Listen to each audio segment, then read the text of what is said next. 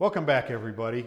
What I'm going to talk about in this video is doing a three-point setup. Now, it's different.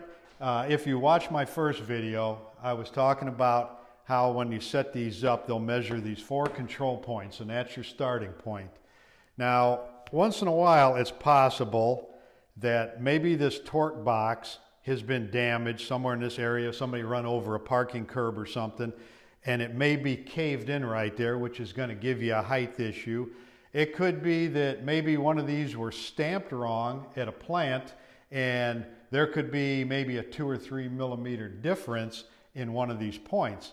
And what that means is, if you go back to the original setup on this, and I don't know if I actually come out and said this, but you need 4 points undamaged section of the car.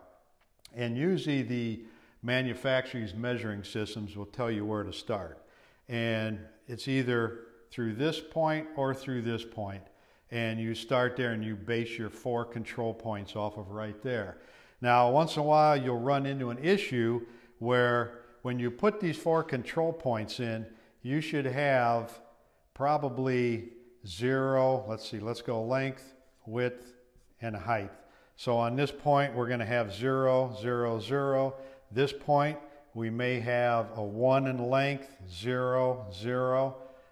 These 2 points, they may be 1, 1, 0, 0, 0, 1.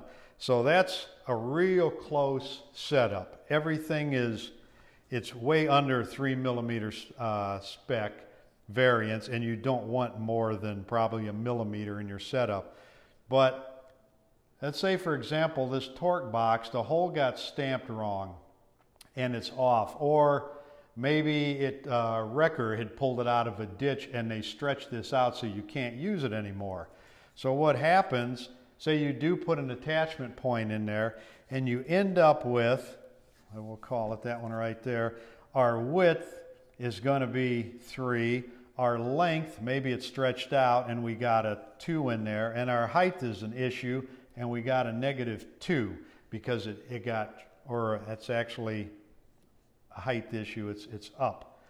So we can't use that point now, because this is what happens. This measuring system assumes, like I said, these are undamaged points. Now you put a damaged point into this equation, so what happens, instead of it knowing that there is the straight line in the vehicle right there, it's going to average these out. And what it's going to do, it's going to change all of these. So here's what it does.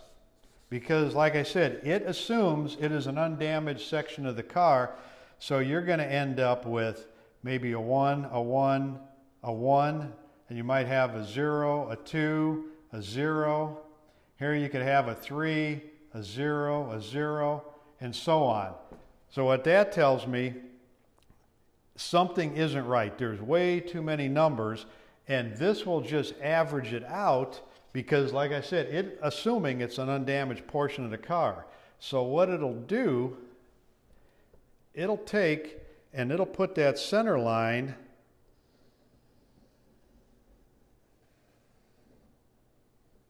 at an angle.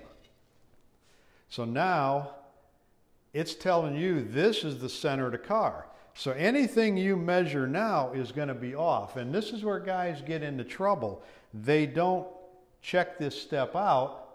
They don't realize that that's what's going on. And when they straighten these frame rails, they may be off 4 millimeters this way with that whole front setup. And then they go to put the vehicle together. The hood and the fenders don't fit. The headlights don't fit. The grille doesn't fit. And they say, well, the measuring system isn't right. It doesn't work. I'm not using it anymore. It's because it wasn't set up right. So what you do to eliminate this problem, you find the highest number in this equation, in these 4 torque boxes here, which is this one here. So we're just going to eliminate that. Now you'll have to go through whatever system you're using and learn how to do a 3-point setup. So we're just going to eliminate that one right there, and we're just going to use 3. And what'll happen, now it's going to come back. Once you put that new setup in there, and you're going to see all mostly zeros. Probably even take some of those out. You may have a 1. Now that's showing you're only 1 millimeter out on 2 points. And that's going to put you right back down the center. And that's what you want. And that's, like I said, that's where guys get into trouble. They don't take care of that right off the get-go. They don't understand it. So if you see, when you do your setup, if you see a number in there that's higher than everything else, it's actually taking some numbers, some millimeters measurements off of that high number and distributing them even, and it's going to give you an angled view of your vehicle. So keep that in mind. And see, I think our next video we're going to get into some basic pulling techniques. So if you like this video, let me know. Send me a comment. If there's something that I'm not explaining right, or you need a little bit of help with, or if there's a video, something on a frame that you think I may be able to help you with, let me know. Give me a thumbs up, thumbs down, whatever you're thinking, and subscribe to the channel. I'll see you next time.